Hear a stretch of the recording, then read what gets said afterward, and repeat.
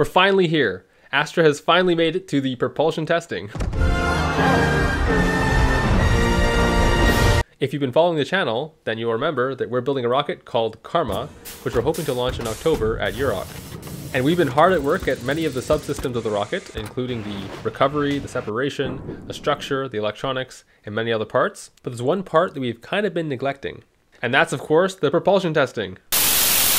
Now, there is a good reason for this. After all, the propulsion system is kind of the most expensive and also the hardest to get right. So better to kind of take your time with it. But right now, time is short, the chips are down, and we just got to make this thing work.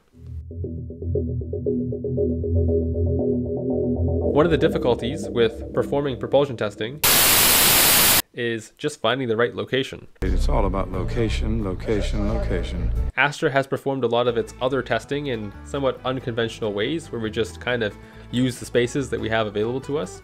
But with propulsion testing, you can't really do that. Otherwise, you might piss off the neighbors. Why does it have to be so loud? So to solve this location issue, we decided to work with DLR, which is the German Aerospace Center. And they have a couple of locations where one might be able to perform some propulsion testing in Germany. And the place that we ended up going is called DLR Lamplshausen. This is a location that's just about an hour north of Stuttgart. And it's really interesting because this is where Arianespace tests a lot of its rockets. Half the facility is basically devoted to their stuff. Unfortunately, this location is about 6 hours away from Bremen, so we had a long drive ahead of us to get all our stuff all the way down to Lamplshausen.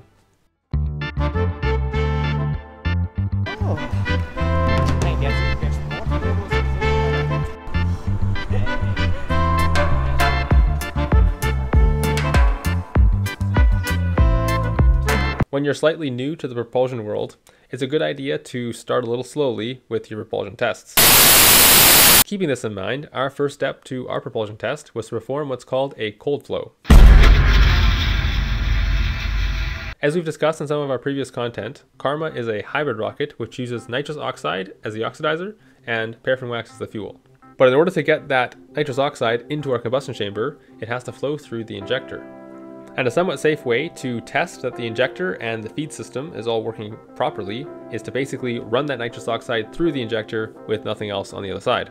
You can also do a little bit of diagnostics with how your injector is performing to see what you expect with the propulsion for the rest of the testing. In our case, we had two different injectors that we wanted to test. One was just a shower head design, and the other one is an impinging design.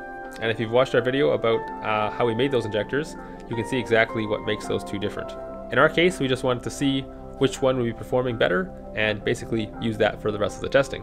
Now I have to apologize a little bit because despite our best efforts to have all our cameras rolling for these cold flowing activities, we had some issues with keeping the cameras on. See, it turns out that despite it being a cold flow, it was actually really, really hot. Pretty much everywhere, it's gonna be hot. Our cameras kept basically dying in the heat and shutting off, usually right before the cold flow is about to happen. Unfortunately, all we really have for camera data is a little bit of cell phone footage that was taken of our impinging injector. What I can say is that after this testing, we were pretty confident that the impinging injector was the best way to go. And we're really happy with the performance of it. You can see here that we're getting nice impinging flow that is generating some really cool effects with that nitrous oxide.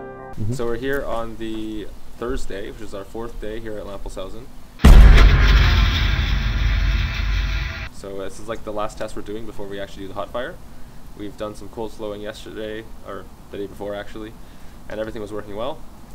Here we're just connecting the igniters inside of the combustion chamber, and we're going to fire them and see if they're working properly. Okay. So in your sequence you have 5 seconds delay, right? Then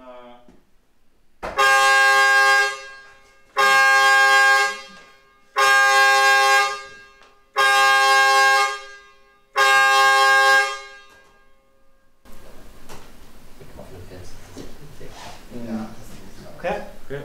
Yeah.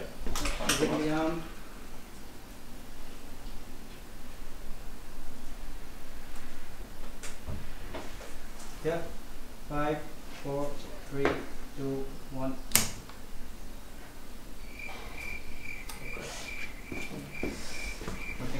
Wow! Let's do that again! 5, 4, 3, 2, 1.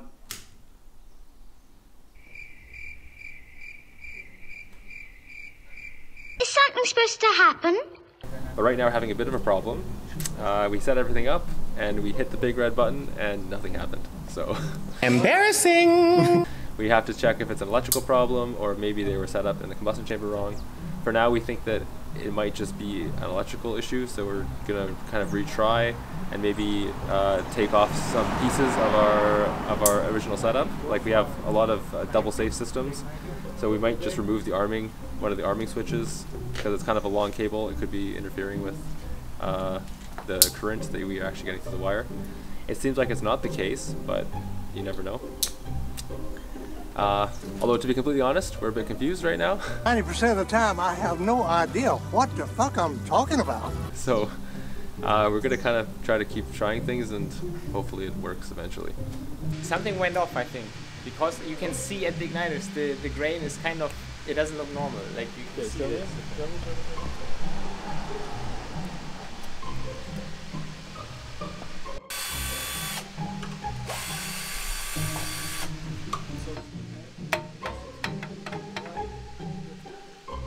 Finally, we decided to check that the fuses inside of the solid motors themselves were actually firing.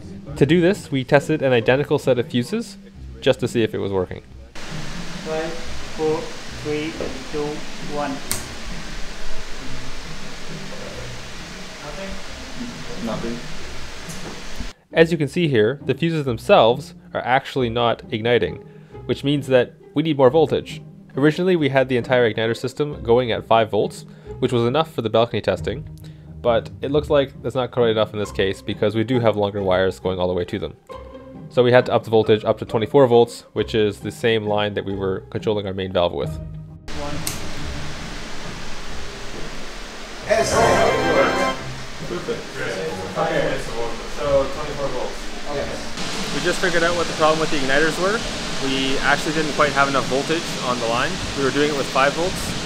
It was working great when we did our testing before because we had shorter cables and a slightly different setup.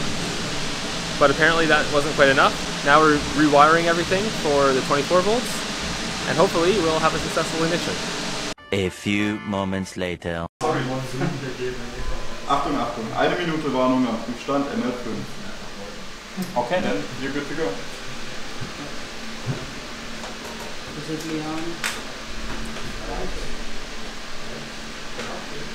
Yep. 5, 4, 3, 2, 1.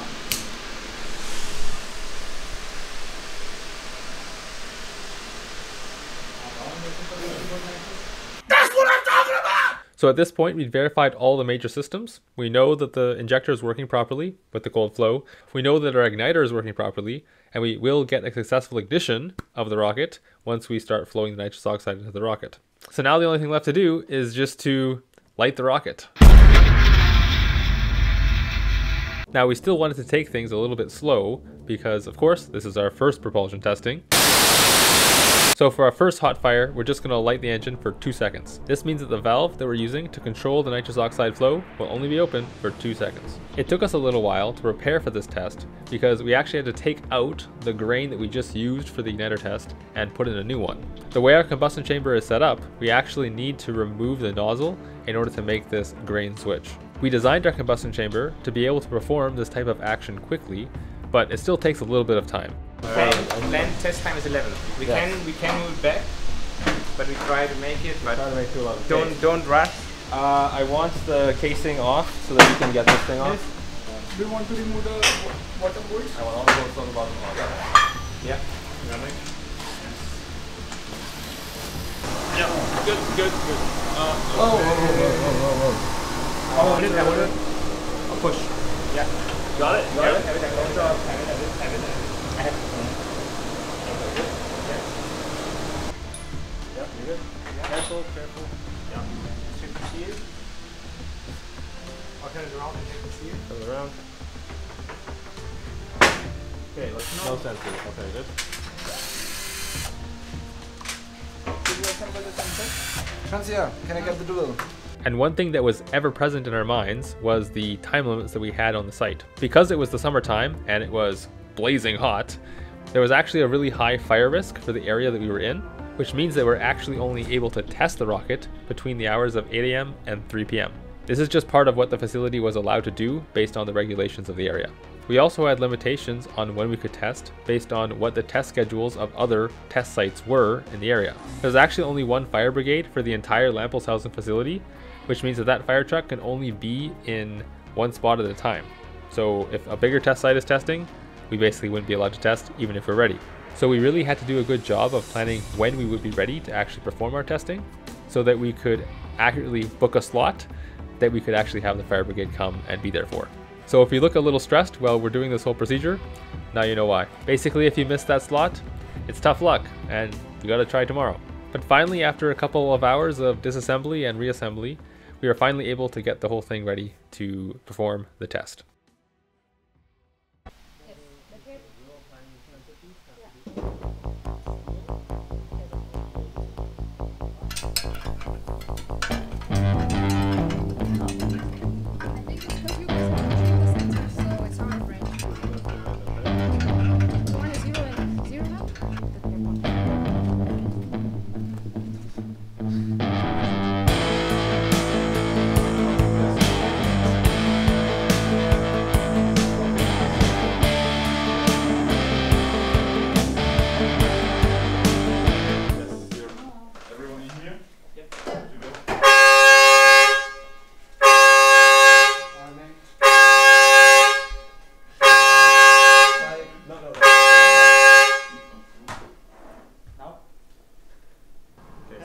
Five, four, three, two, one.